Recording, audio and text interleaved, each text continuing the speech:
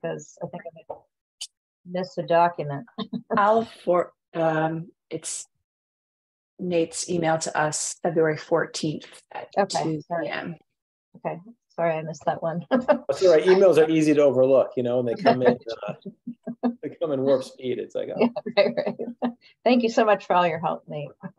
Okay, so it's 6:34 p.m. So I'll read the preamble first, Nate. I think we will wait a minute. The public's just joining, and we have to wait a minute anyway. It's just the time was posted at 6:35. Oh, okay, all right. Yeah, we've got 7 attendees. I'm assuming we'd have more, but and I don't mind if we wait just another minute. Just we started the webinar a minute or two late. So okay. Can I just open the meeting? Yes. Yeah. As opposed to the hearing. Okay. So I'm opening the meeting at 6:35 p.m. Pursuant to Governor Baker's March 12, 2020 order suspending certain provisions of the open meeting law, GLCA 30A, Section 18, and pursuant to Chapter 20 of the Acts of 2021, and extended by Chapter 2022 of the Acts of 22, and extended again by the state legislature on July 14, 2022, and signed into law on July 16, 2022, this public hearing and public meeting of the Town of Amherst Historical Commission is being conducted via remote participation. Members of the public who wish to access this meeting may do so via Zoom or by telephone. No in-person attendance of members of the public will be permitted, but every effort will be made to ensure that the public can adequately access the proceedings in real time by technological means. A hyperlink to the hearing will be posted or is posted on the town's online calendar.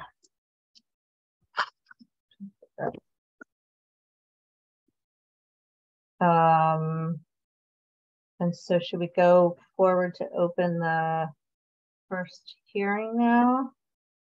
I'm assuming I read the additional preambles and then open the meeting. Is that correct, Nate? Yeah, I think so. It's 6:36. There's just made you co-host, Robin. There's 9 members of the public in attendance right now. Okay. I think we could start 6:37. Okay. So in accordance with the provisions of MGL Chapter 40A and Article 3.60 of Amherst General Bylaws, preservation of historically significant buildings, this public hearing has been duly advertised and notice thereof has been posted and mailed to parties of interest.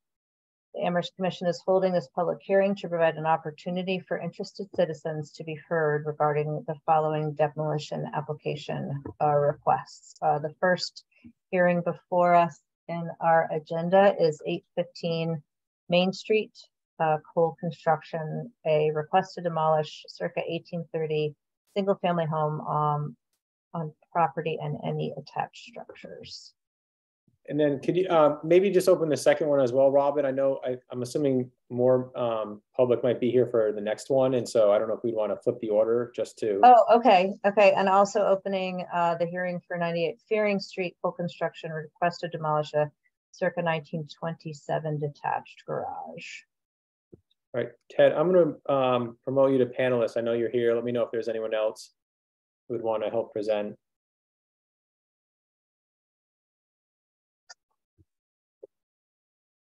Hello. I don't know if the owners are here or not.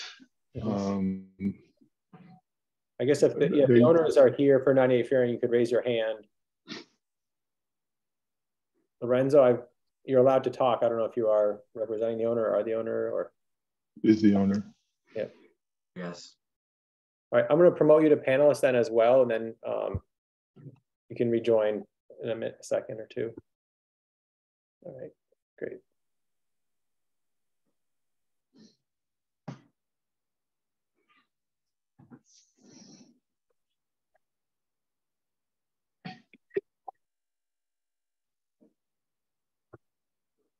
Hello. Hi. Hello. All right, so I don't know who would like to start the presentation about we'll start with 98 Fearing. Well, there's not much of a presentation. I think that the materials that we submitted speak for themselves. Let's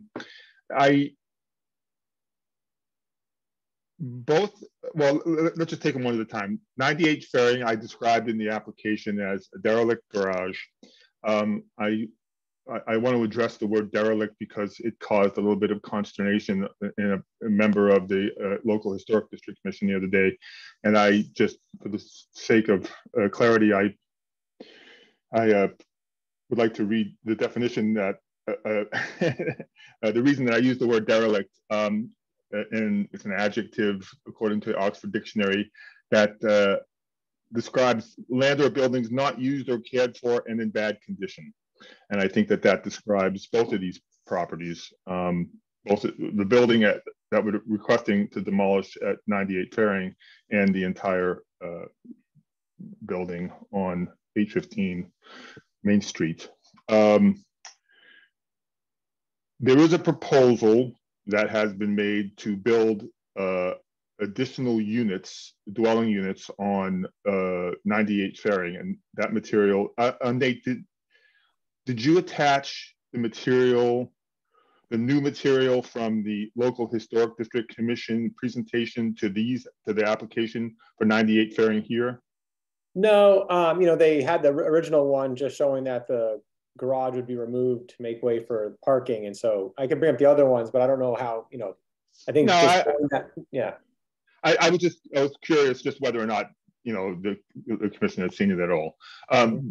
But the garage, I'm not even sure it should be called a garage.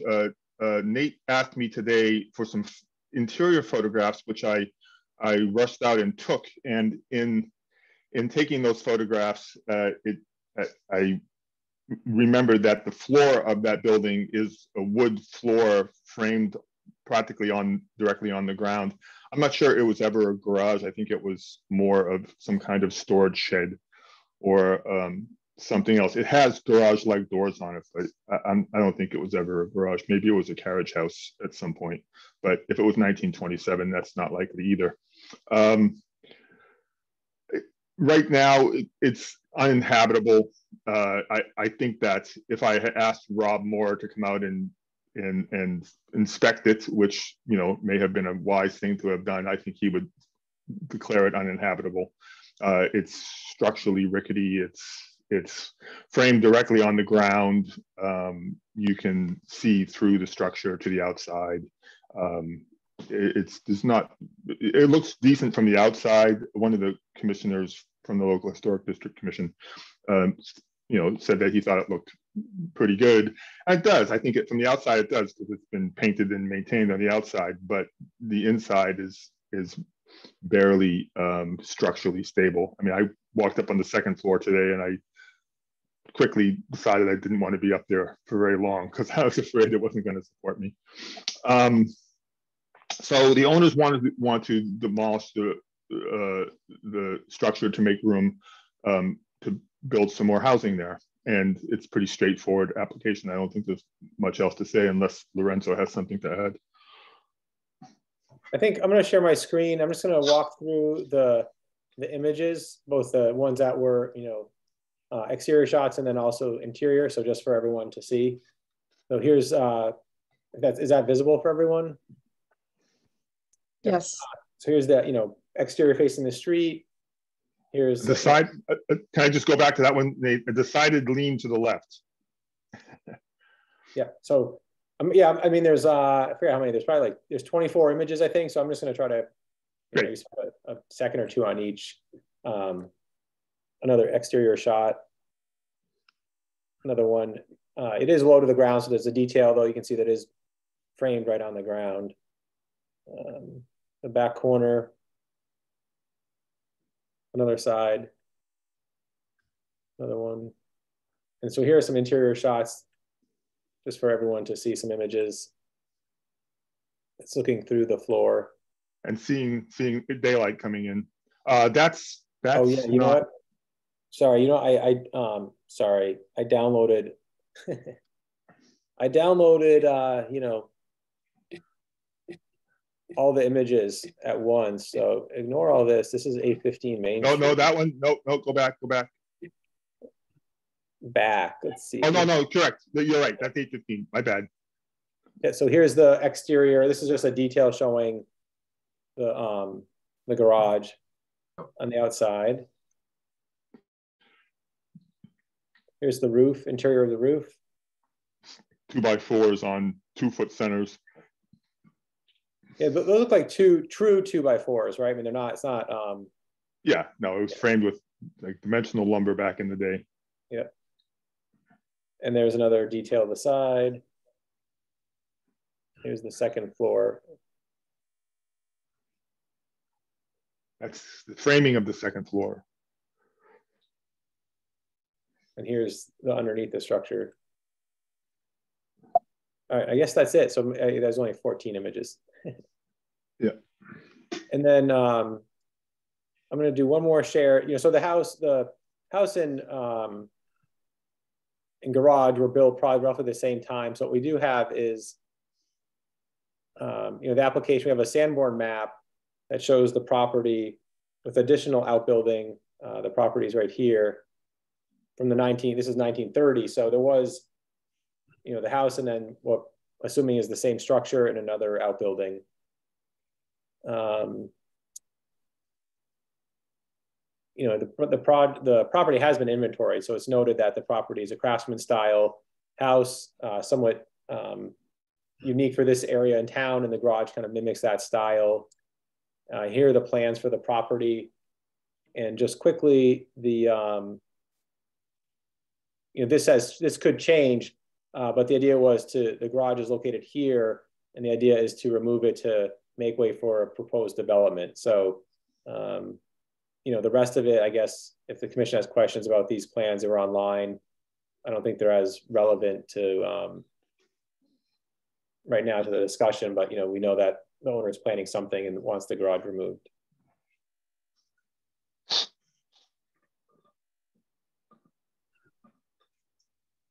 Robin, you're muted. I don't know if you. Thank you. Any other information from staff, Nate?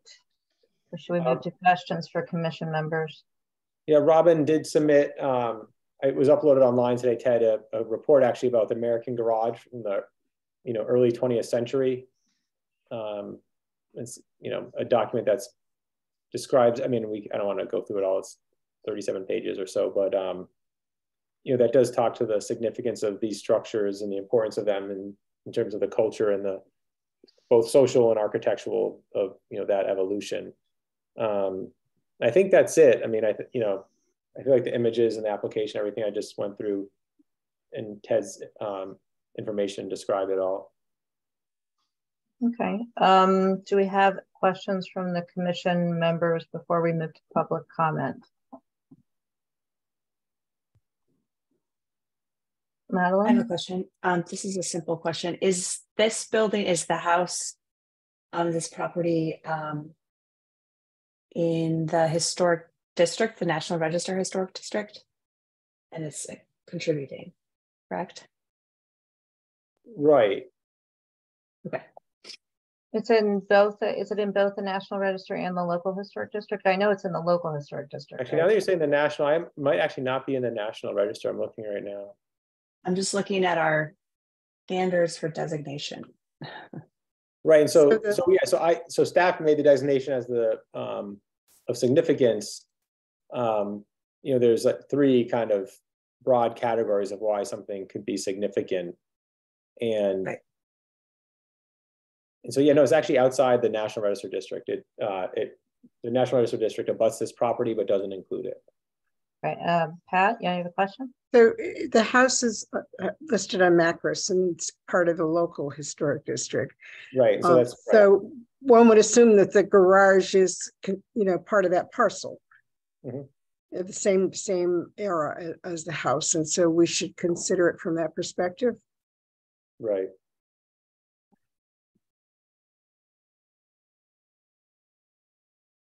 Any other questions from commissioners? Okay, so if there are no more questions from commissioners, we will move to public testimony. A reminder to everyone who is intending to speak, please, for the record, tell us your name and address before you begin your public comments. And I just wanted to give a general reminder to the commission and to members of the public that the Historical Commission's evaluation of this this particular building for demolition or demolition delay is related to its historic significance. Factors around any projects that might come post-demolition are not part of our deliberating process. So we'd ask that you refrain from making comments regarding any project that might come after this or any absence of material. It is related just to this, the historic resource in question, which is in the garage, and its significance to the neighborhood and its contribution to the public good. So with that, Nate, do you want to just handle letting people into public comment? I see Paige Wilder Sure. is. Yeah, so if anyone wants to raise their hand, we can call you in order. So it looks like Paige, you have your hand raised and you can speak. Hi, Paige Wilder. I'm at 73 Fearing Street. I first want to start by welcoming you to our neighborhood. It's one of the oldest and most stable neighborhoods in Amherst. Many people have lived there 30 plus years. And when I moved here, there were 4 people on the street that had been here 50 plus years. Having seen the interior of the garage, I'm even more convinced that it's a structure that's worth saving. My garage was very similar with the upstairs portion and in the same state of, not the same state of disrepair, but one side was sunken into the ground 1.5 feet. We raised the building and poured a foundation and restored it. It looks great. We're not quite finished. And I think that's the level that this should be held to in this neighborhood. Another neighbor built a new garage that looks like it's been there 100 years at 30 Fearing. It's an excellent example of what should be done in this neighborhood.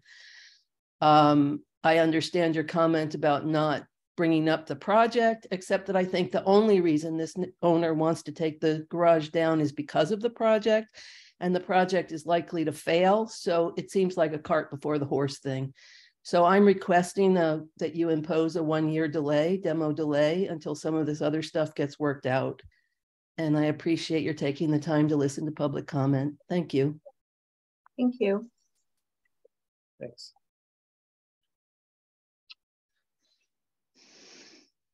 If anyone else in the public attendance would like to make a comment, please raise your hand. I see Jennifer Taub has raised her hand. You want to let her in? Right? Right, Jennifer, you can unmute yourself. Thank you. Yeah, thank you for letting me speak. I'll be very brief. I just wanted to really echo what Paige just said. Oh, I'm Jennifer Taub. We live at 259 Lincoln Avenue. And I did want to, just add that the house and the garage, really go, well together. They're of a piece. And because of where this property sits, almost at the corner of Lincoln and Fearing, that the garage and the house are visible, from the public way on Fearing and very much on Lincoln. So, people enjoy it from, walking down 2 major streets. And, it just, I would say that any structure that's almost 100 years old, probably needs a little, love and maybe, some more upkeep, but it certainly is a structure that, is worth saving. I guess I would just say that, most structures in the local historic district and, old houses throughout Amherst are not in the condition that they were when they were built. But if they were all allowed to come down because they were in the condition that this garage seems to be, I think we would lose a lot of our history. And then I would echo Paige about, requesting the year demolition delay because, there's a lot going on with the property and, it's not maybe clear that it, that it needs to come down and it couldn't be saved and preserved. Thank you. Thank you. Melissa Ferris, can you let her in? Thank you. Hey, this is actually Graham Caldwell. I'm her husband. We're together. We're at 285 Lincoln Avenue. We're one of the abutting neighbors. And yeah, I similarly feel like that parcel it's more interesting to me with the garage and the house in a kind of similar style. And the fact that it's a garage it's not like a normal construction, like with a slab foundation, and has like weird doors on it that are from some other era. It seems like architecturally interesting and worth considering and saving. And I would also like to echo the thing about delaying demolition for a year until other things get worked out, especially for us, because we have outbuildings that are right next to that garage. So if it's demolished, it will very much affect our lives. And if it's taken down for nothing, that'll be a real negative for us. Yeah, if we have to listen to a lot of construction, it would be nice to know that it was because perhaps an old carriage house was being preserved instead of ripped down. And the other thing that I want to echo what Jennifer and Paige said, that this is visible from Cosby Street. It's visible from Lincoln Avenue, from in front of our house, obviously quite visible from Fearing Street. And so whatever it, can be done to retain the authenticity of the parcel, I think is worth doing. Seeing the pictures on the inside, it doesn't seem like it's not worth saving. It seems like it's a cool little building. Thank you. Do you have any other members of the public who would like to make a comment? Feel free to raise your hand.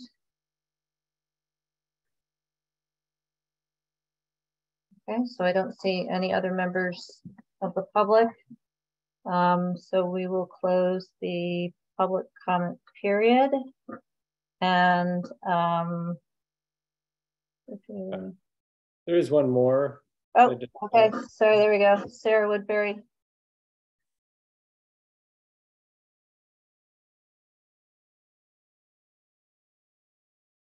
Hi, Sarah, if you unmute yourself, you can speak. Sorry. Sarah Woodbury, 826 Main Street. I just wanted to be sure that you will cover the 815 Main Street project, that you're not closing public comment to all these requests. That's correct. That's just for this public this particular parcel. Thank you.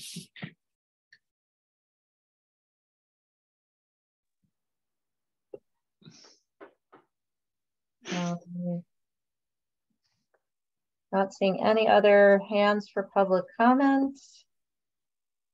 So we will close public comment related to 98 Fearing Street and close the hearing at this point.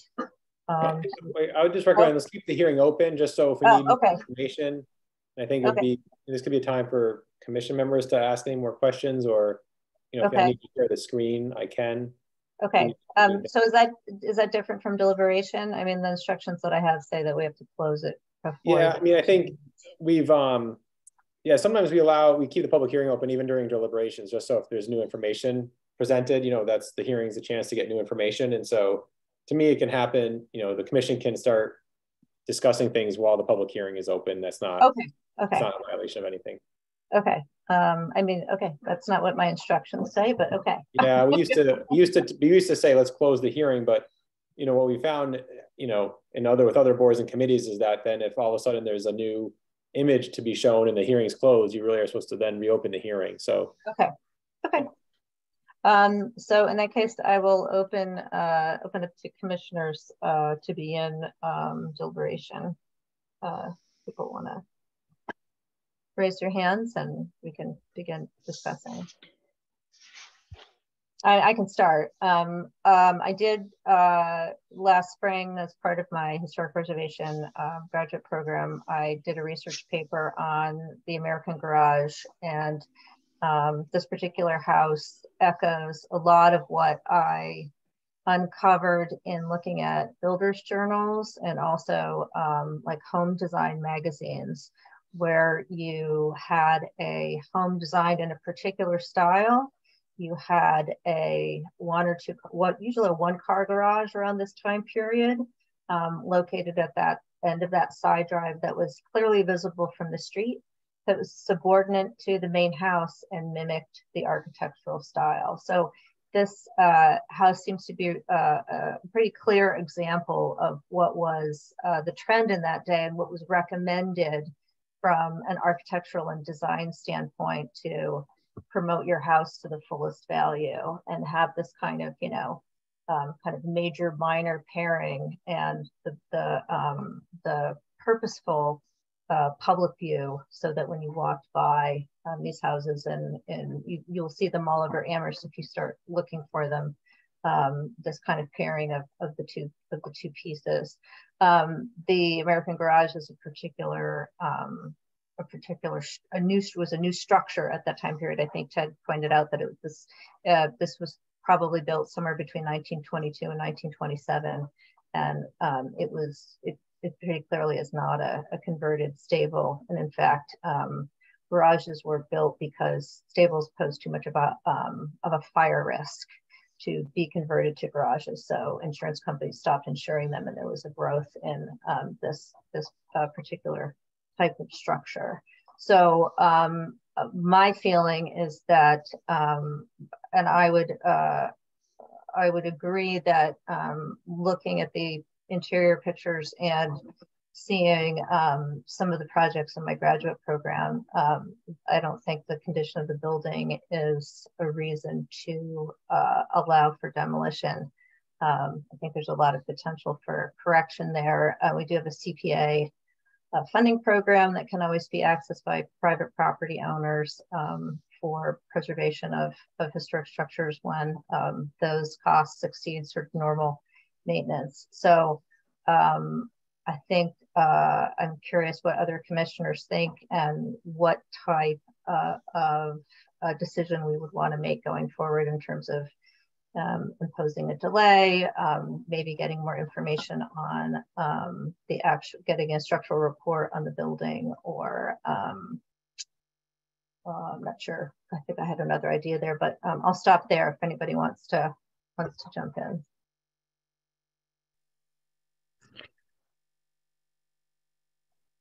Pat?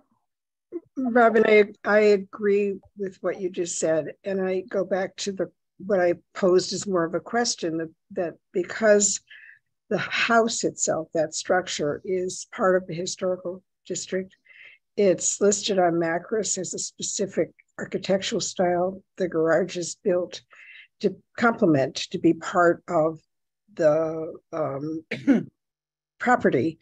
And the public has noted that it's part of the streetscape from several streets in the historic district. And so I think that I personally, before it was demolished, would want to have some sense of what it would take to restore it, to keep that streetscape, and to protect the status of that property in the historic district. Thank you, Pat. Patty or Becky, go ahead. Yeah, I am just looking at the preservation bylaws that are written. I don't know if I'd have to read the whole thing, but just under section F, standards for designation as a significant building, it meets two of the three standards. The second one is that it has value in association with a specific location. It has or with broad architectural, social, political, economic, or cultural heritage in the town of Amherst. And then number three is the building alone in the context of a group of buildings, or as part of a view shed, which we talked about, has historical or architectural value. So, you know, I shortened it a bit, but those two of three, for me, make it very clear that it has value and it is historic and it's worth looking into, as you mentioned, you know, getting estimates, going through CPA funding perhaps. Yeah, and I just wanted to remind the commission, I think, you know, our process used to be that how building would come to us and we would determine whether it was significant or not. And now we're in a process where buildings come to us because they've been determined significant. Am I correct, Nate? Am I? Yeah. So that what we're so we go through three thresholds, right? So we have the is it historic, and then is it significant, and both of those thresholds have passed. And then our next threshold is it preferably preserved. That's really what we're discussing here. And I think you're probably speaking to that too, Becky, but I just want to remind everyone, we've crossed the two thresholds. Does this building warrant, from the opinion of commission members, a delay because it's preferable that we preserve this building? So hopefully that can help frame our discussion. Hetty, go ahead. Thanks, Robin. I think this is a building that needs to be preferably preserved as well. And I think it's a snapshot that is in line with other buildings in this historic district that show a relationship between a house and a garage at a particular time in Amherst's history that is relevant in terms of telling the stories of the people who lived here then and continue to inhabit the town today. You know, viewshed is important to that sense of the feel of the neighborhood as you drive or walk through it. It's actually something that I think is attractive about Amherst in a way that draws people into this community. So I think that's all I need to say at this point. Thank you. Madeline, did you have a comment? I agree. I think it's, you know, it's unified with the house. And this is, it's architecturally, the whole property is architecturally significant as an example of residential architecture from this time. And it's, yeah, I mean, as we've heard from the public, viewshed definitely incorporates structure, and that should be considered. Nate, can you just, you and I had a discussion earlier today, or I guess an email exchange, about the way that the overlay between the Historic Commission demolition delay and the local historic district, I think it would be a certificate of appropriateness, that, you know, how those two things interact so that the commission can understand that piece of it. Right. So, you know, there are really two separate sets of regulations. So the Historical Commission can impose, you know, a delay, you know, because the loss of the structure, the impact is significant to us, to the neighborhood or to the property. A local historic district has the ability to prevent delay, not just delay it. So, right, demolition, I mean. So local historic district could say, well, the loss of the building is significant enough to the district.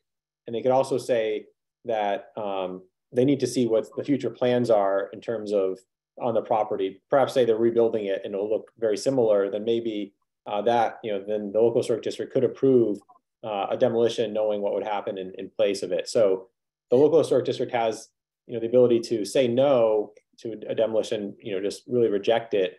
And then also ask for more information. So, you know, it's a little more, it's also more flexible because they could incorporate future plans, but also has a little bit more regulatory power in the fact that it can deny a demolition.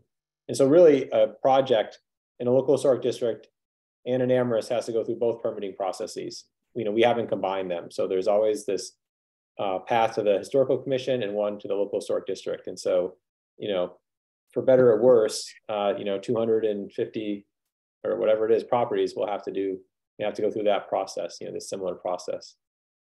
So if we impose a delay and then the local historic district, let's just say for sake of argument here, decides to allow demolition with the replacement by a similar structure, that there would still be a delay. There would be a conflict between those two things. I'm assuming it would just come back to us And we could choose at that point whether to lift the delay, or if we felt that that wasn't the appropriate decision, we could continue it until it expired.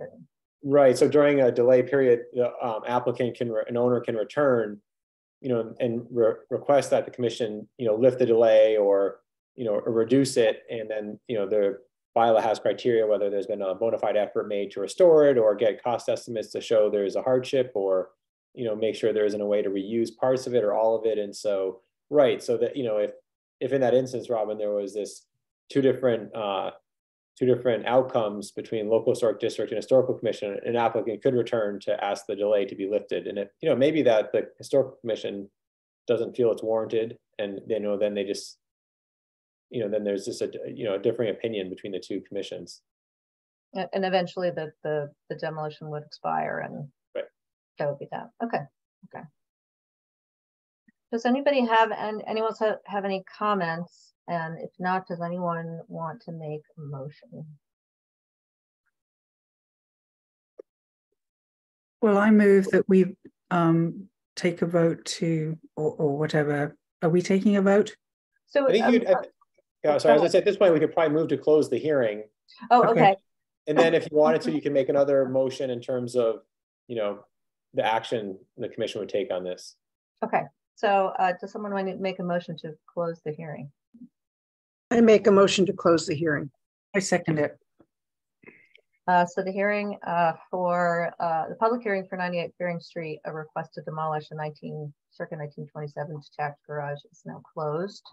Can we take a roll call, Robin? Just oh, sorry, roll call vote. Yep. So Pat? Present. No, so this is a roll call vote to close the hearing. Yeah, just to close. I agree. Sorry, I realized we didn't do a roll call to start with, so I thought we were backing up. We missed that part. You're right. No, I'm president, and I agree. Yeah. Patty? I agree. Madeline?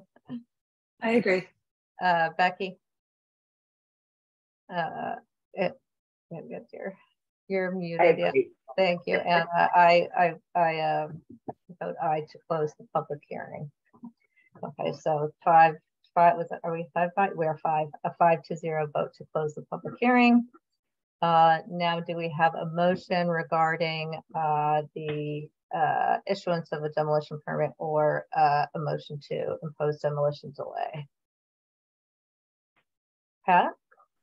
I propose that we consider that 98 Fearing Street garage is a preferably preserved property, and that we impose a demolition delay.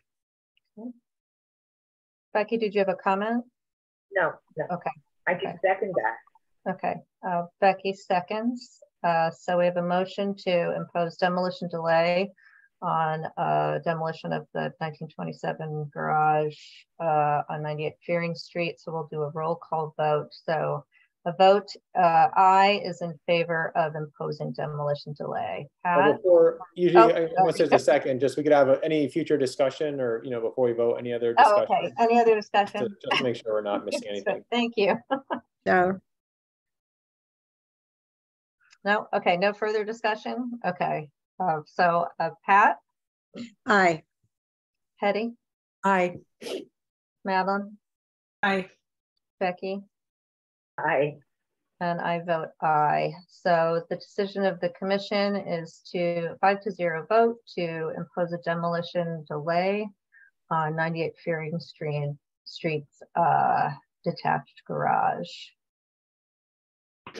Nate, anything else that do you want to speak to for the applicant? I think that would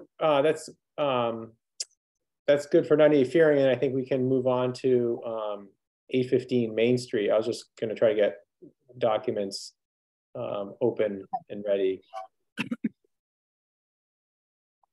but I think 98 Fearing is all set then. Okay. I don't know, Ted or Lorenzo, if you're here also to speak for 815 Main Street, but that could proceed with the presentation. You have all the stuff queued up. I'm doing it. So 815 is a much different kind of application because it's taking down an entire house, which is no small thing. And I don't think that this decision to seek a demolition permit was taken lightly by the owners. And I think that it would be good for Lorenzo to describe how they came to the point of deciding to seek a demolition permit. Thanks, Ted, and thank you all for the opportunity to speak this evening.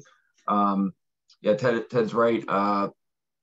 This is a decision that was difficult because we had every intention of really rehabbing this property. I'm not sure of all the documents that were handed over, but upon taking ownership, we had a few contractors in to look at what it would take to restore the building, each of which kind of didn't even want to give a quote or move forward in any way.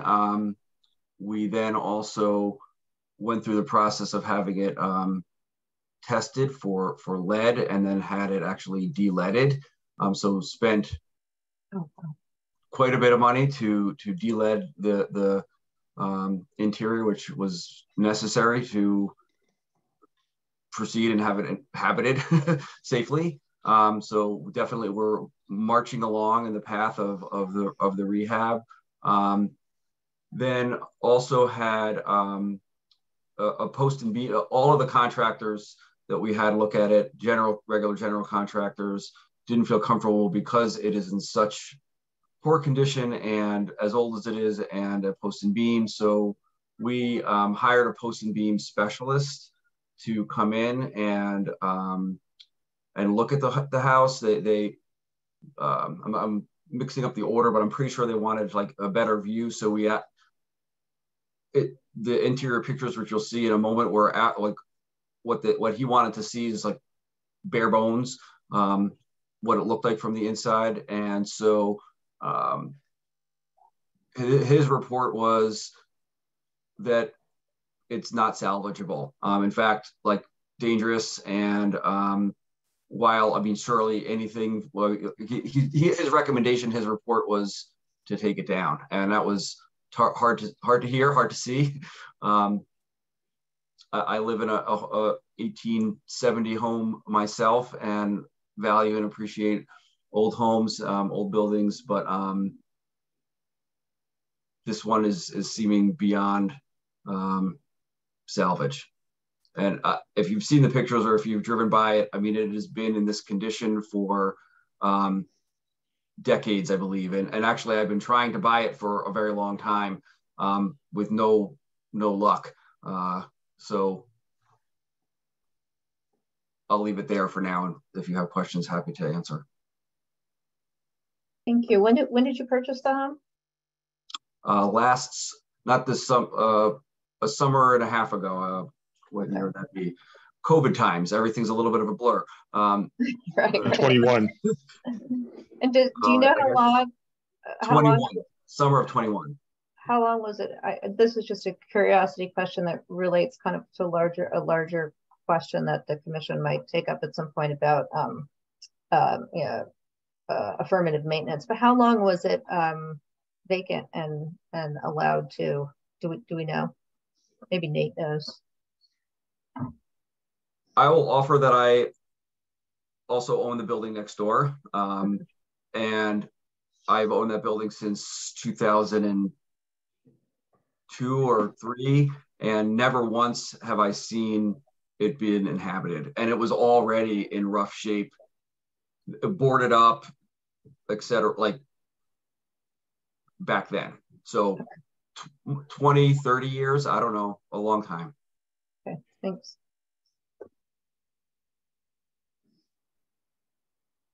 Yeah, I can walk through the pictures and like I did previously, if that's all right. And I can just go over the material that's been submitted.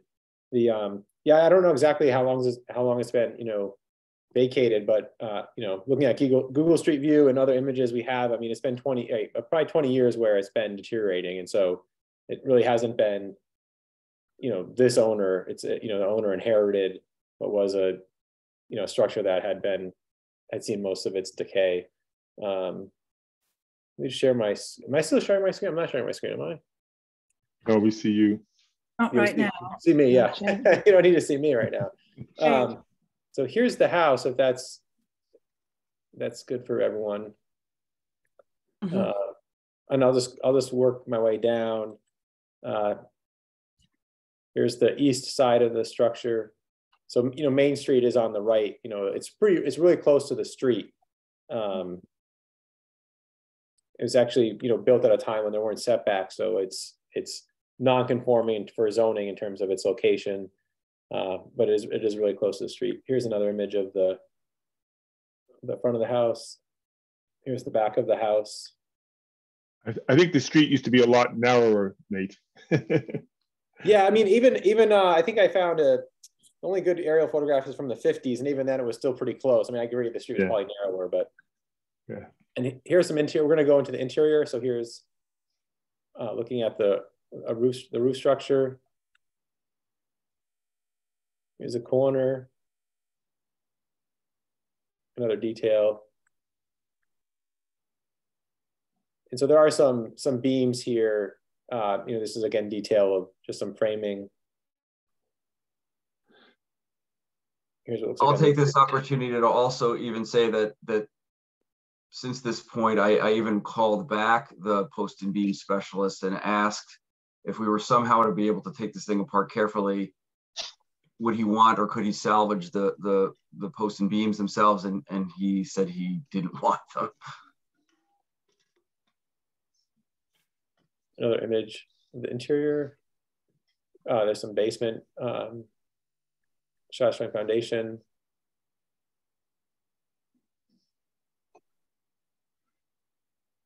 Detail of rot. Here's another image of the back of the property. Another detail of just decay. And then a new share. I'll just share the documents that were submitted and available. Just the we have, the inventory form. So it has been inventoried. It's part of the East Village National Register District. So there is some history there. The application, and then what was submitted is the post and beam report, summary report. And so that information is available online. It's interesting. The house does, as part of the East Village, there's a number of homes in this area built around this time or even earlier. And, they were, they served as merchants' homes. They might have had shops in the back. And so, East Amherst is a really old section of town. And so at one point, this was a really vibrant village center with, different, I think they call it the doctor, well, there's a number of owners, but, different owners over the years have lived here, and it's been noted in this inventory form. And so here's an image back in, it was probably 88 or 81, all right.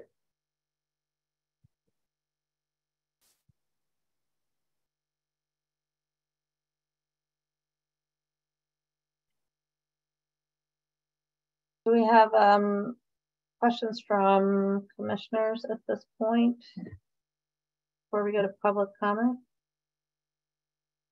I suppose what concerns me most is just the amount of decay that might have been prevented by the previous owner, whoever that was. And I know that being in a National Village Historic District doesn't necessarily bring a lot of protection for historic buildings, but it's probably worth mentioning that this road that this house is on is one of the main ways into Amherst, from 202. And historically, this would, as Nate was saying, would have been a much livelier center. It still is very lively, but it's just changed its use over time. Amherst Glass on the corner there, the Jewish Community Center and synagogue, it's still vibrant. It's just that it's really different. And I love this part of town because I think you get a really cool sense of what is actually very historic and authentic in terms of our town. So I don't really have a question. Okay. Sorry, Robin. That's okay. I'm just reminding commissioners that this is a period to ask for more information. Yeah. That's okay. It's for more information, and later we'll go on to deliberation. But it's right. It's a lot to keep track of for all of us. Pat, do you have a question? Well, for the owner and also for Ted, you've stated that it was your intention to restore the house. And then you began investigating, and the report from the beam specialist is quite compelling. Would you still consider restoring the house, or is that report definitive to you? That report feels pretty definitive to me. Thank you.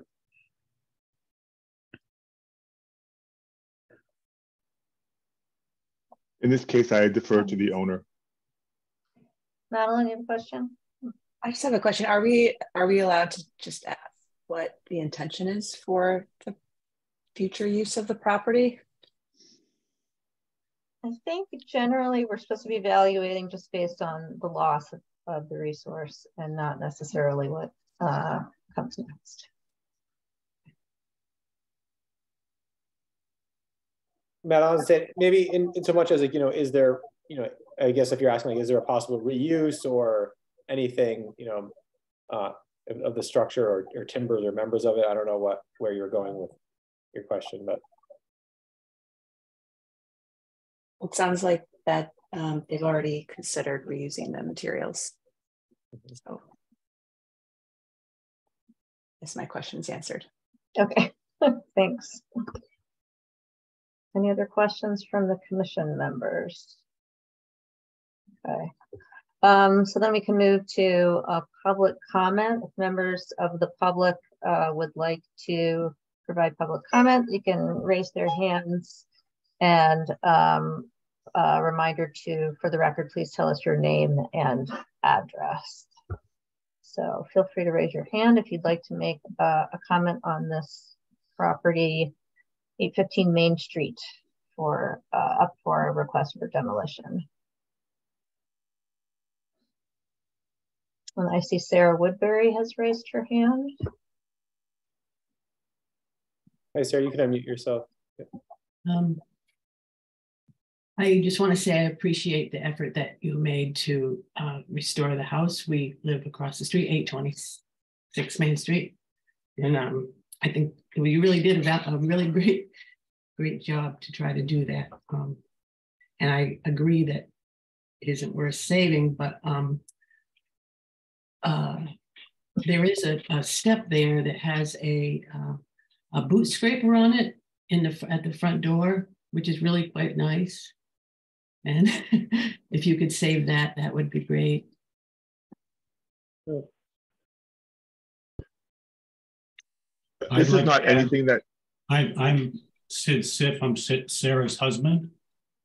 I would say that you were doing a Herculean task in going forward and trying to restore that house. I was overjoyed that you would even try it.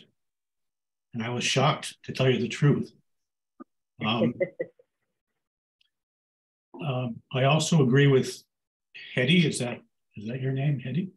Yep. It is a major route into Amherst, and you might as well put a sign up on the house that says "Welcome to Amherst." And the way that it looks right now is not a very good welcome. The house has been uninhabited, I would say, for maybe 20 years. The owner wasn't doing any. I think someone asked about why wasn't something done to upkeep it. She just walked away from the house and never came back. She just abandoned it. So I would say, I am interested in what would happen after it comes down and what will go in there, but it has to be better than what's there now, whatever it is.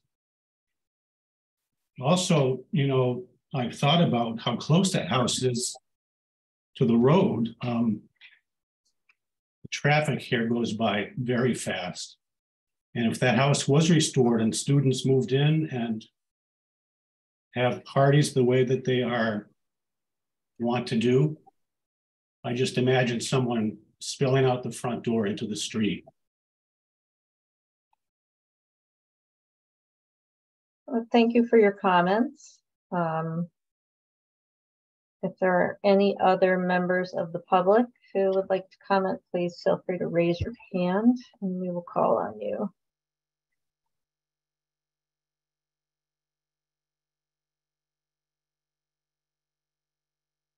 Wait a moment here.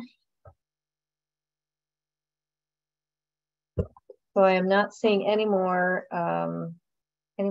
interest in public comment at this point. So we can continue the hearing and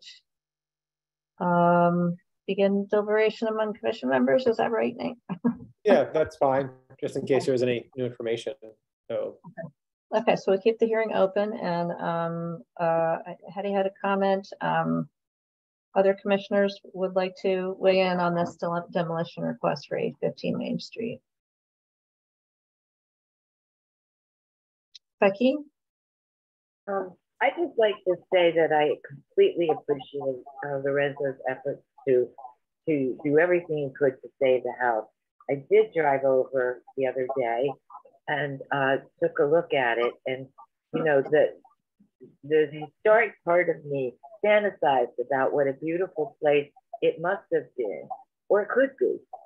But when I peeked inside, I looked at it, it was frightening how unsafe it is.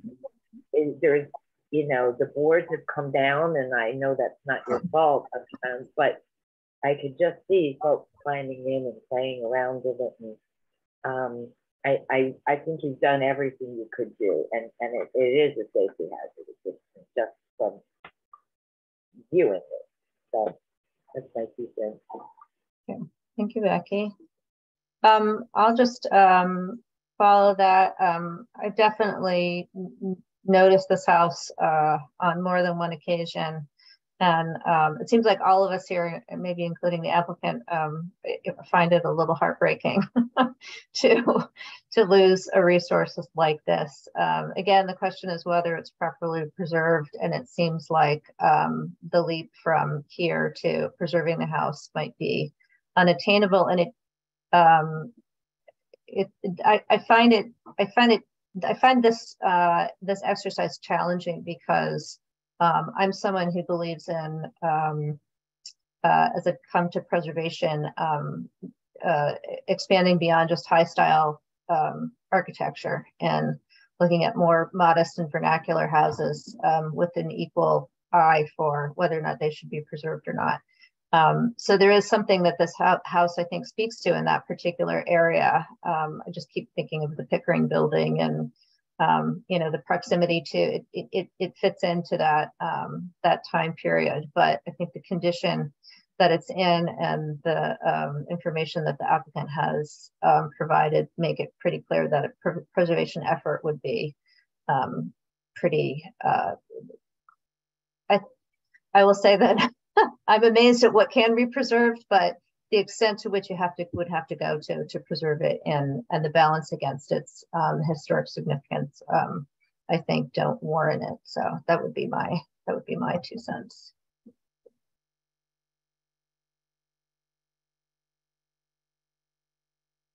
Pat or Madeline, do you want to make a comment? Well, I think, you know, we're all speaking to the fact that it is a property that in its best day had significance. And that if preservation had been attempted 20 years ago, 25 years ago, but the last 20 years have been what appeared to be a death knell for the structure. And so we can't go back 25 years. It would it's totally unsafe now. So you essentially would be building anew, and you can do that if you choose to do something that's compatible architectural style with a new building in that setting. But I don't think preserving this one has a possibility anymore. Thanks, Pat. Madeline, did you have a comment? I mean, not really. I think it's just, it is, yeah, it's a shame that the last 20 years have caused it to come to this state. And it is part of this kind of series of older houses that are similarly sized and all a little bit different along that route and close to the road. And to echo what Pat was saying, there is sort of a cohesive feeling there to that part of the street, and it would be nice to continue that in the future with whatever you choose to do with your property. But yeah, I think this one is lost. Does Commission members have any other comments? Okay. I think that does anyone want to forward a motion for imposing a demolition delay or issuing a demolition permit? Yes, we could. The motion could be a dual motion to close the hearing, and okay. We could do one at a time. Maybe a motion to close the hearing first, and then a vote in a second. No, I was forgetting something. Motion to close the hearing. Seconded. I was going to say. All right. Can I make the motion, Nate? Sure. Okay. So I moved to close the public hearing. And seconded. Pat seconded. Okay. So public hearing is closed for 815 Main Street. Do we have a motion regarding the request for a demolition permit? I propose that we approve a demolition of this structure. So we have at 815 Main Street. Okay, so we have a motion to issue a demolition permit for 815 Main Street. Do we have a second? I second that. Becky seconds. Okay, so we will do a roll call vote. An aye vote is to allow for a demolition permit for the structure at 815 Main Street. Hetty. Aye, reluctantly. Becky. Aye. Pat. Aye. Madeline. Aye. And I vote aye as well. So that is a vote 5-0 to issue a demolition permit for the house at 815 Main Street. Thank you, Ted and Lorenzo, for attending our meeting, and I hope you have a good evening. Thanks for serving as an ex-member. I appreciate you putting the time in. Nice to see you, Ted. Take care. Right. Thanks, everyone. Bye-bye. Good night.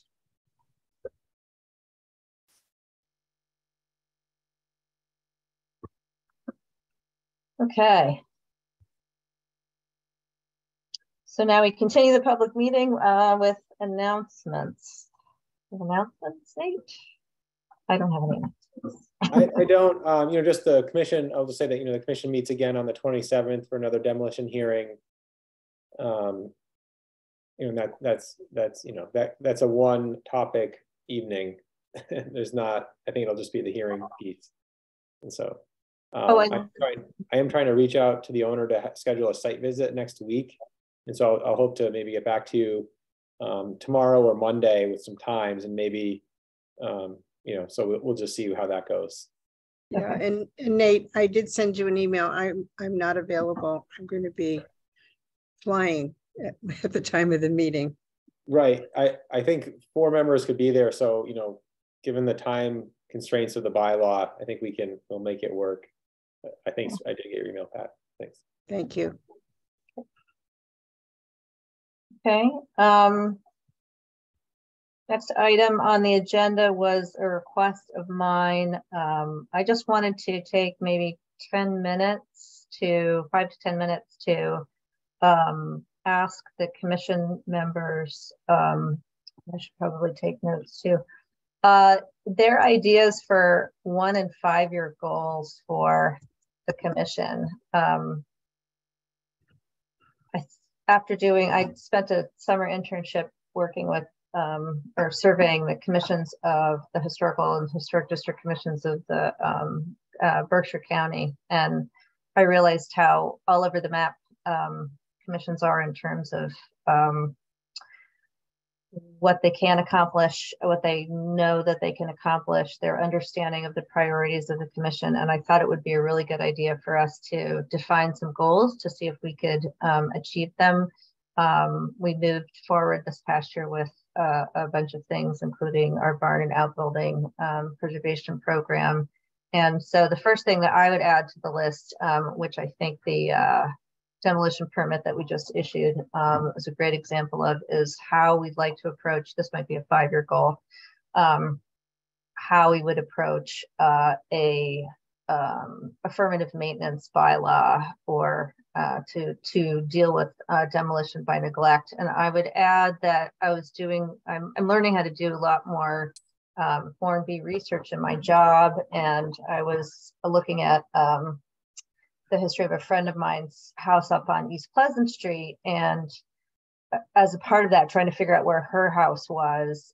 There's the one house that's falling apart right by the cemetery, and I'd always I never really thought about it as a particularly old house. It's actually quite old. It's actually one of the first houses in that area, and I know that I personally have seen it go from what seemed like a perfectly reasonable house to something that is just it's just disappearing before our eyes. And I was a little bit shocked when I realized its historic significance. So I don't know a lot about affirmative maintenance bylaws, but I think it would be really great if we could work toward getting one in place, because it is the older buildings that are going to be neglected, and we've got 2 really great examples of what can happen to some things that are really a critical part of the beginning history of Amherst. So that's my vote, or it's not my vote. What I want to do was brainstorm, and then I was going to send out, if we had a lot of things, I could send out a little survey for people to rank them, so kind of get a sense of what's most important. But with that, I've taken up 3 minutes, so y'all have got 7 more. Yeah, I think it's kind of you can consider what we do as sort of carrots and sticks, and kind of maybe an affirmative maintenance bylaw, a regulatory tool, but you can also think about what types of tools can we think of for just like approaching property owners, like helping them through the CPA process, just those, and that would be kind of a carrot. Okay. And these things can work in tandem, but that's one way to like maybe frame. So like a CPA kind of education outreach. Yeah, like that middle person, ushering people through the process, trying to figure out that. Okay. I'd say that. Patty, do you have your hand up? Yeah, I think one thing I've seen in past job experience that I've had is the presence of a revolving fund, which can begin to create a pot of money that then offers people financial support for getting evaluations of properties and structures. Sometimes a revolving fund is managed by a friends of type organization, so that there isn't any kind of conflict of interest between an official town sanctioned commission and then this other organization. And I think a lot of buildings can then be the type of buildings to get support from a revolving fund. Perhaps not for actual construction or renovation or preservation, but maybe for help with evaluation, the kind of problems we were seeing with the North Amherst Church, the Zion Church, That would, I think, have helped them a lot, or will help them a lot in the future, I should say. Yeah. I was also going to suggest, Hetty and I had talked about focusing on doing some forms for mid-century, significant mid-century buildings in Amherst, since they are getting into the period of being considered historical. And I don't know that there's much documentation there. I'm getting a better sense of how to do a proper Form B. Any other ideas? I mean, I don't know what, one of the things that I learned about this summer was just sort of the fact that one of the things the commission is supposed to be on top of is kind of understanding where their inventory is at. So I wouldn't necessarily say updating our inventory, because that really requires a huge amount of well, you really need expertise and time and money. But maybe analyzing our inventory to understand where things are need updating, because a lot of the records in Macris, I mean, like the one we saw today for 815, that was what the Mass Historic Commission would call not up to date.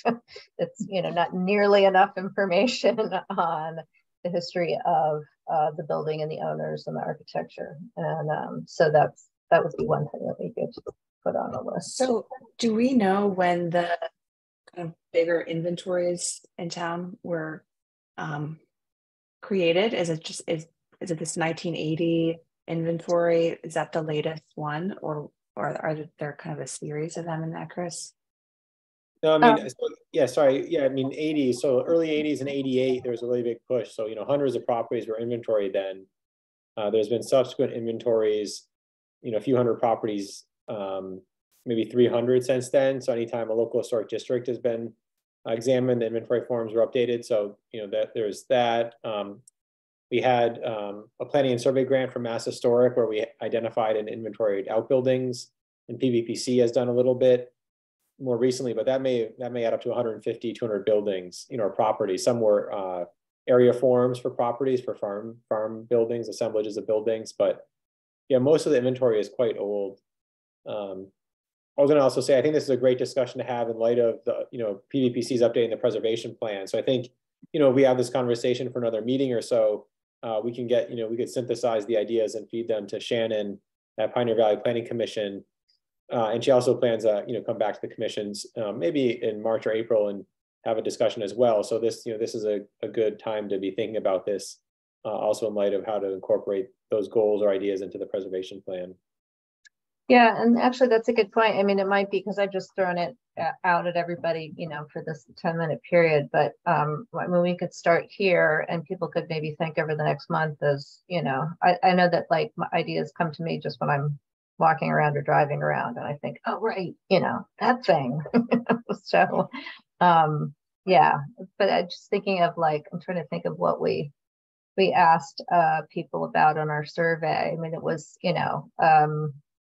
are you updating your inventory? Do you have educational outreach? CPA? Yeah. Yeah, I mean, so I know the town manager asked recently, like, oh, do we have any markers or signs for National Register districts? And we talked about this years ago. The former chair had kind of developed a design. We're having the wayfinding system that's getting in place. So as part of the outreach or just public education, that's something that that could be a part of it, right? Just having house plaques or markers, and then also district signs. And so it's not, I think that could be important. We'd have to get. It's interesting. I don't know how much people would say that's CPA eligible, but it is something that if we think is important, we could figure out how to fund it. Yeah, I mean, my feeling on on markers for CPA is, it seems to me like nobody has challenged it. And it does seem sort of intrinsic to, you know, if you're going to preserve a building and you do all this effort to sort of, you know, figure out what the history of it was, people who are walking by aren't going to know anything unless there's a marker. So I think that's a great idea. And I'm reminded that I walked by, what is it, the Allen House, the bed and breakfast, and they have a marker that says that they received a preservation award from the Historic Commission. So apparently at some point the Historic Commission gave out preservation awards. So that might be something to consider. You know, another thing about that? Go ahead. Yeah, no, go ahead. Well, you can continue that thought. I was going to change the subject. Do you know anything about that, Nate, when that happened, or if it was, was there more than one award? Yeah, the probably in the 2000s and 2010s, there was sometimes called them like preservation awards of merit, or, you know, just preservation awards. So they're offered to different properties that were renovated or, you know, that had been maintained. And so the idea was just to have, you know, some recognition of properties or, you know, projects in town. And so it never, you know, I think, yeah, it kind of fizzled. I think some of it was, you know, at one point the thought was, could it also be a partnership with the Historical Society? You know, is it a good way to try to bring different organizations together? And so, you know, maybe whether or not the same kind of program is enacted again, you know, is there, you know, I always thought, like, is it, you know, would it lead to something, whether it's a forum or some type of discussion with different agencies in the town or in the region? So, but yeah, the awards were given out. I mean, you know, the idea was to try to, you know, really highlight that. And so, you know, it did go on for a few years. And I think there's, you know, usually an article in the paper, but then, you know, then it didn't, I feel like we didn't catalog it very well. And then I don't think we used it after the fact. So, okay, someone got an award. How is that incorporated into public education or some type of, you know, public material? And I feel like it wasn't, it kind of just didn't make that transition very well. Right. Okay. Yeah. But I think it did. I mean, there's a number of awards made, and I think it really did highlight important projects and properties. Okay. So a revival of the program could be something that we could consider. Madeline, what you were going to say? Oh yeah. So I completed the survey that was sent around for preservation plan. And I saw that we had a tool for the designation and protection of scenic roads, which I was not familiar with, but I'm interested in learning more about, and if we can do anything for that. Okay. Yeah. The town designated scenic roads in 1974. It was an early adopter. So it's pretty amazing, actually. Yeah, I was talking to someone else in another town, and they're trying to get scenic roads adopted now. And I was like, oh, okay. And they're like, does Amherst have any? And I was like, yeah, they're so old that no one knows about them. I just have to share with you that we had a house in Stowe, Vermont, and the road was nationally preserved.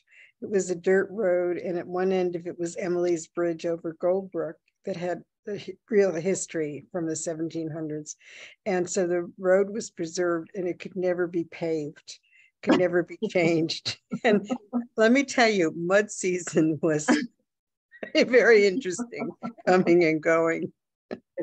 As a Vermonter, I know what you mean.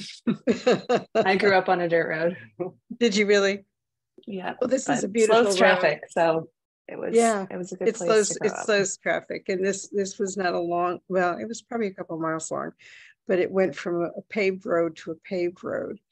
And really the only attraction on it was Emily's Bridge, which was close to a paved road, but it had beautiful views, and we just suffered through mud season. Appreciated the tranquility. Well, does anybody have anything else they want to throw on the list for now? If something pops into your head, send me an email and I'll keep a running tally, and we can bring it up at our next meeting too. The only other thing I thought about, I think Hetty and I talked about architectural tours.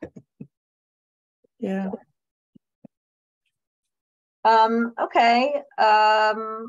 Next agenda item is an update on the CPA proposal for the Amherst Zion Church of the Nazarene, formerly known as the North Congregational Church, also historically known as the North Congregational Church. Yeah, so staff went out and met with the church, and they're using an architect from Kuhn Riddle who had developed plans for roofing, fixing the gutters and some of there's some rot along the fascia and some of the trim. It's too bad. The congregation is small, and at one point the church, right, I think 200 to 300 families would actually attend. And so at one point it was, really well used and, really a center in North Amherst. And they'd love to bring it back to that. But it's not that it's been neglected. I think that both the parish hall and the church are in pretty good shape. Surprisingly, the church, it seems like the foundation may have been repaired in the 50s. It was pretty solid block under there, like cinder block, below grade. A lot of it's been finished, so it's hard to get a good look, but we walked around so we explained that what we'd like to see is it doesn't even have to be a full plan, but some type of report just outlining what are the steps to maintain the church. So, roof, so building envelope, if it's roof, siding, windows, foundation, and kind of develop a priority list of what are the actions needed, really just to stabilize the structure. So, we mentioned like framing, roof, right, window, siding, all those things, and come back with an estimate. Interior, there could be work done there, but really in terms of CPA eligibility, we're looking at the structural preservation. And so they said they would do that. I mean, it could be a really big ask. They did originally ask for quite a bit. For instance, the scaffolding to paint the building was over $100,000, which I know is probably that amount years ago when the CPA funded preservation of the chimneys at the Jones Library. This is, I guess, almost 10 years ago. The scaffolding cost, I think, was $70,000 originally estimated for that. So, but yeah, the church seems to be in pretty good shape. The windows have storms on them. We talked about, different techniques, whether they have interior storms or could you replace the exterior storms. The windows, the glazing on the windows seems to be actually in pretty good shape. It does need to be painted as part of a maintenance and preservation program. The roof has some deflection. So the original slate is actually in really good shape. But there is some structural members that have deteriorated in the roof. I did a report on the church for one of my classes, and if I recall correctly, it looks like there's asphalt on the north side of the roof and slate on the south side. I thought it was all slate. I think the slate on the north is discolored or different color, but I didn't. Oh, okay. Yeah. Okay. Yeah. So I think they had a structural engineer look at it just informally, and I think after our meeting they were going to, with the architect's help, have some other professionals take a look at the building and make sure that everything is true and plumb and in good shape. They might have to do some exploratory work on the foundation and framing, but we're hoping to get some type of we told them it could just be a few pages, right, but some type of summary document and some outline. The CPA committee has reserved $165,000, which could be available if they wanted. If they needed more money, it would have to be. It could be folded into next year, or figure out how to do something. But the roof estimate was about 155, and that's pretty firm right now. They were going to try to get. They had one contractor provide an estimate. They've asked for 3. The 2 others have, for whatever reason, just some have come. They haven't provided great information, and so they're trying to get at least another estimate. But the contractor they had is known to work on older slate roofs. So he does churches and other buildings. I mean, I almost think that could hold water. There's not a lot of slate roofers around anymore. But most of the slate looks really good. So they're hoping that the deflection hasn't broken the slate. So they're hoping that when they straighten it, what is the deflection? In the roof, it's a purlin system, and some of the purlins have rotted, and so then the bents are in 2 sections. Essentially the main rafters have also rotted. So there's 2 sections of the roof where it's starting to cave in. Okay. And so yeah, I mean, surprisingly, it seemed really in pretty good shape. So I was encouraged. The walls look pretty good and everything. Everything's pretty straight and true. So yeah, we'll try to get that report and then move forward. The church said they would love to become part of the community again. So right, the Boy Scouts used to use the church or the parish hall, and there used to be other events there. And maybe just over time, they've owned it for a few years now, but they really said they'd love to have it be open to the community. And I think I think they were sincere about it. So have you there's an organization called Saving Sacred Places that works specifically with churches with small congregations to optimize their space. And I can forward the information to you, Nate, if you want to forward it on to them. I mean, they think they'd be like an excellent candidate. They essentially provide, I mean, they have grants, but I wouldn't be going in that direction with them, but they provide this consulting service specifically for the kind of struggles that this particular church, even though it's like a sort of a newer one, is up against. To sort of, how do you maintain an old structure with a small congregation and limited funds? And I'd love to see them, make contact with them, because it seems like it would, their intention and certainly the capacity of that space, is huge. So. Right. No, yeah, if you could, that'd be great. So yeah, we asked the architect too to reach out. I provided some information about Community Preservation Coalition, or looking at, and we recommended trying to find other grants. So if you could send me that'd be great. Okay. Massachusetts Preservation Projects Fund application is due in March, which the timing isn't great, but I think this project, would be an eligible candidate for that through the Massachusetts Historical Commission. Yeah, I mean, I looked at some videos for presentations on projects that had received the MPFF, and I think the biggest challenge there is that it's an incredibly tight timeline. And the people who presented were, they were essentially historic museums with staffs that were capable of, kind of marching really quickly through. So that's the one challenge there. Right. Yep. Okay. Any questions, anybody? Nope. Okay. Old business policy for historic preservation restrictions.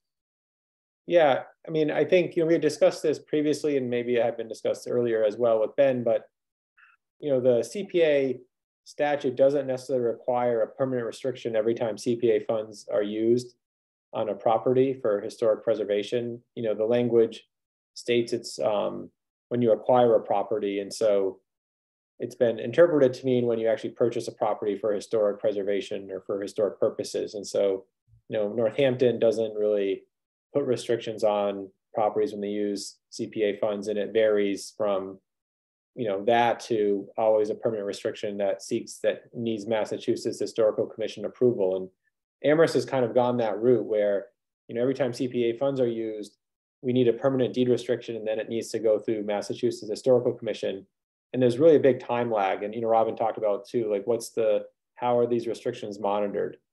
And anyways, I mentioned this to the assistant town manager, Dave Zomack, and, we've talked about it off and on, and I think it is important. I think, we could probably facilitate historic preservation projects if we had, I don't know, I'll call it a local policy. I'm not even sure if it's that or a procedure, but, whether there's a dollar threshold or the commission has some ideas about how to move forward. I think you had discussed it, and it can be flexible, but it's really hard. Does a $30,000 project really need a permanent restriction? Does a $200,000 project, depending on the project itself? And so, for instance, the JCA has been in limbo, and they're getting a little anxious because we've been withholding money to get this restriction, this permanent restriction. And so Mass Historic is really not budging on a few parts of it. And, for instance, it's now the whole property. Well, the whole property has changed since there was the church and the parish hall, and now includes more buildings and different things. And so, Mass Historic is saying, well, it needs to be the property, it needs to be this, and it's not really relevant to what the work was done. And so,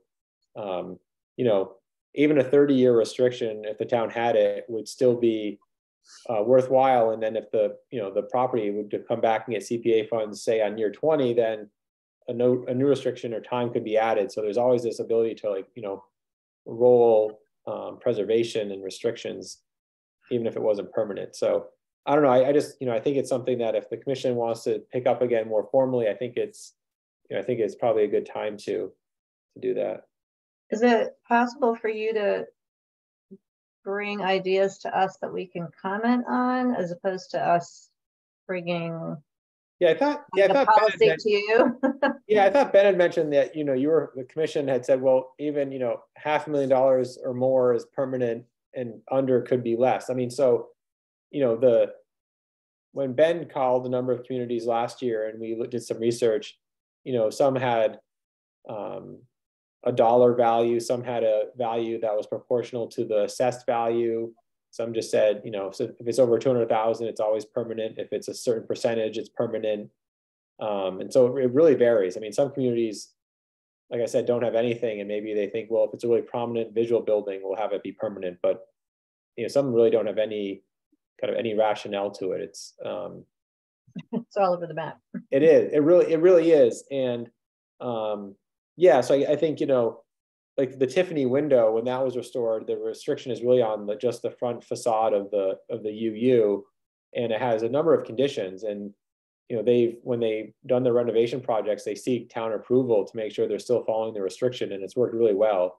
You know, Hope Church has a permanent one. They also received other funding, but, you know, yeah, so I mean, I feel like it could just be a really simple statement from the commission. You know, I can get something. I know there's a draft document somewhere I can find that Ben had started. Okay. Great. Yeah, I mean, my biggest concern, I think, with the preservation restrictions is that they're useless if nobody's monitoring them. So, you know, there's no point in engaging with MHC if nobody's going to do just a regular monitoring process. And I mean, I think I've said this before, monitoring sounds kind of negative and like policing, but just, you know, checking in and also educating the owners on the historic character of the building. So when I met with the people, I met with the the Amherst Zion Church because they let me study their building for my classroom work, and one of the things that the pastor mentioned was how they would like to have a central aisle, and that would mean disrupting the historic pews that are in there. And, you know, that's just sort of a, you know, I just feel like those conversations would be so helpful to help people steward these buildings along, you know, after they've received money from us, even if you didn't have an internal restriction, to just, you know, help educate people about why maybe a central aisle would be a bad idea. You know? Yeah, so that's my one comment. Anybody else? I will say that, for instance, the Ifmar Conkey House, you know, Salem Place, yep, they were allocated CPA funding, and I think their board is still discussing whether or not they will accept the CPA funds, because the restriction is a permanent one and it would cover the entire property. And I try to make the case that maybe we could have a preservation area that's not the property. And again, you know, because when it was inventoried and when it's significant, it did include the condominiums or the other property, but, you know, Mass Historic doesn't seem to be willing. And so, you know, we get into this situation where, you know, in theory, everyone says, oh, we'll accept a restriction, but once they get into it and they look at it, it becomes actually an obstacle. You know, some of the legal requirements and just how it has to go through approval. I'm not saying a local restriction is a pushover, but, you know, it can be a 7-page document that has, you know, requirements for maintenance, for upkeep, for insurance, for keeping it open to the public, for seeking commission review if there's changes. It gets recorded at the registry, so it runs with the property for the time it's in effect. And, you know, so if any changes do happen, there is recourse, or, you know, hopefully we keep a dialogue open. So the Unitarians and the other churches that have a restriction will notify the town. I mean, the UU does a great job. They'll send me a few times a year, you know, here's what we've been doing. You know, we have it open, we have a viewing, we have interpretation for the mural, and I think it's worked really well. And so I feel like a local restriction is sufficient. I just, you know, it's different than open space or housing where it always seems to be permanent. Housing isn't actually now, but I think it's just Amherst tradition using CPA funds is always permanent. And so it's a break from that. And I think that's where it might need some education with the CPA committee as well. Okay. Thank you. Any other comments? Okay. A National Register nomination. Yeah, that was there. I've been talking to Shannon, remember she mentioned that Mass Historic with these older inventory forms, they want all of them updated. Right. It's terrible. It's terrible. No, I get it because they would like to have things in a newer digital format. The ones we have are scanned and they can't even be, OCR'd. So you can't even do character recognition. It's just a scanned image. And so you really, it's really hard to do any keyword searching or research using those documents. Well, there's very little information on them too. There is. And so, yeah, we said, let's move forward. So I was looking at, we have some pots of money and I need to just kind of pick it up with Shannon, but she said, sure, our contract with her is pretty much over. And so we were just kind of going back and forth a little bit, but the commission already said, let's try to finish up what started. And so I think that's what we can do. Okay. Yeah, I asked Mass Historic, I asked Shannon again, can we really negotiate with Mass Historic? And I was reaching out and they really aren't. They're not budging. I know, and I'm writing those things now, so I know how many hours goes into. They're really fun, but they really take. They take a lot of time. Okay, so barn tours. We talked about trying to get something going for September, and I will admit I have not made any progress on that. Glad that it's on the agenda to remind me to. I don't think anybody else has any comment on that. So yeah, I'll try to have something together for our meeting in March. That brings us to public comment. Looks like we still have 3 members of the public in our audience. So if anyone from the public would like to make a public comment at this time, you may raise your hand in order to do so.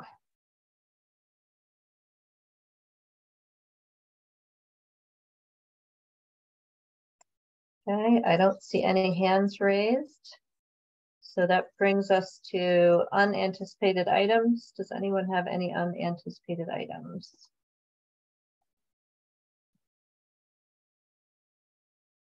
Nope. Okay, then that brings us to our next meeting date. So we have the February 27th meeting. That's for the demolition delay hearing, but March, do we have a tentative date? I'm not sure we do, but maybe we could talk about what works for everyone. Yep. I'm not available until the week of the 13th. And that's true for me also. Okay. How is Wednesday night any good for people? That works. The 15th works fine for me. I actually have another night meeting that night. Okay. Do you regularly have Wednesday nights conflict, Nate? Is that? The 1st and 3rd are planning board evenings, and so that's usually. Oh, okay. All right. About Monday, does that work for folks? The 13th. The 13th. I don't know, just Monday night, but yeah, the 13th. Yeah. The 13th works for me. Yep. It works better. Okay. So our next meeting will be Monday, the 13th of March at 6:30 p.m. Yeah. Thank you, everyone. Do we have to formally adjourn? Yeah, right? I think I get to just call it. Adjourning the meeting at 8:13 p.m. Thanks, everybody. Anything else? Thanks, everyone. Okay, we're good. Thank you. Good night, everyone. Good night. Good night. Bye.